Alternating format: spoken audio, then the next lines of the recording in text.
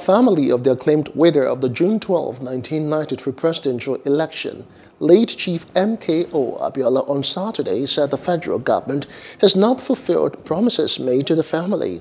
Rahman Abiola, who serves as the secretary of the family, disclosed this in an interview with journalists when a delegation of the Ogun State government led by the deputy governor, Noimot Salako Oyedele, visited the Abeokuta family house of Abiola to celebrate the June 12 Democracy Day.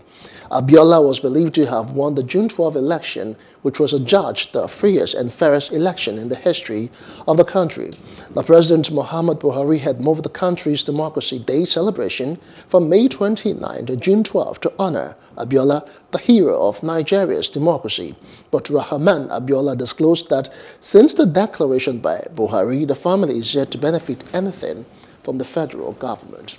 Hello, hope you enjoyed the news. Please do subscribe to our YouTube channel and don't forget to hit the notification button so you get notified about fresh news updates.